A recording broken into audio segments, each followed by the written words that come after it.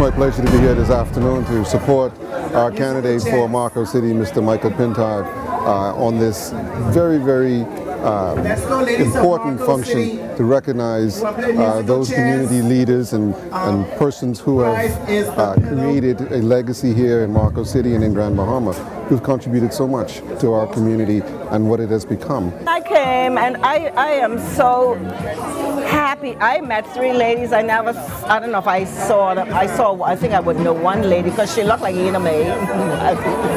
But I don't know the other ladies, and we made friends. And the food was just gorgeous.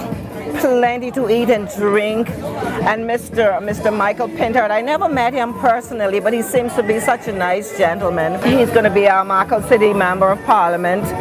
And also Mr. Turnquest, he made a short stop in. I was glad to see him. And everything was just gorgeous. I'm glad to be a part of the F&M group, okay? Thank you. Bye-bye.